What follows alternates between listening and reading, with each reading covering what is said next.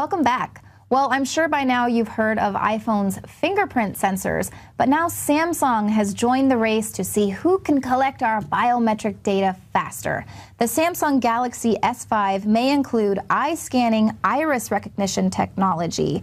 The executive VP of Samsung's mobile arm said, "Many people are fanatical about the iris scanning software." Who is she talking about? The people at the NSA and other corporations who want to profit off of us? And even if you decide to opt out of this frighteningly intrusive technology, be aware there is a new cyberstalking tool that is about to hit the marketplace. It's going to allow creepers to take your snapshot, and then they can scan the web to get a detailed dossier on you, and it's all backed up by a private browser.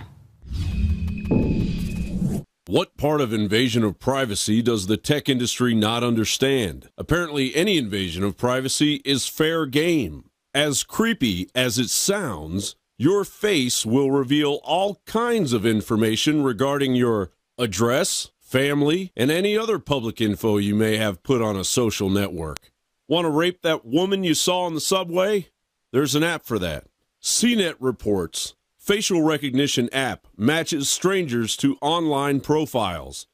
An upcoming app for Android, iOS, and Google Glass called NameTag will allow you to photograph strangers and find out who they are, complete with social networking and online dating profiles. Of course, they make it out to be a wonderful benefit for all those lonely hearts out there, but maybe that woman is your wife or your daughter.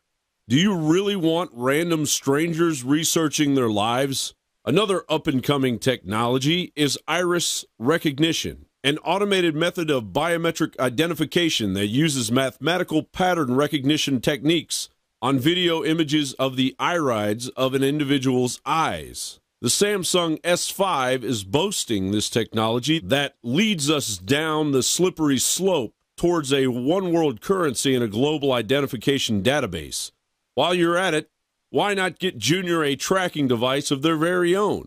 The New York Times reports that a new device called Philip will allow you to track your child and call them if need be. What appears to be a relief to parents raises even more concerns on who is tracking who. You may have just put a device on a child that allows your local hacker sex offender to know their location as well. And if that isn't enough to keep you like a rat in a cage, Business Insider reports that drones with facial recognition technology will end anonymity everywhere. Symbols are powerful, and the globalists have hijacked the symbols of America. They've turned them into their own symbols. Well, we are restoring the idea of the true republic, not the counterfeit globalist empire, by promoting the icon George Washington and others. That's why we're rolling out an 100% made in America line of incredible pro-liberty apparel. We are repopularizing liberty. We are helping fellow Americans rediscover what made this country great. We are the spirit of 1776. We are 1776 worldwide. We are all brothers and sisters in arms in the animating contest of liberty in the long march towards humanity's ultimate destiny of freedom. Visit madein1776.com today and vote with your dollars to promote truly made in America, high-quality products, and promote the ideals of liberty.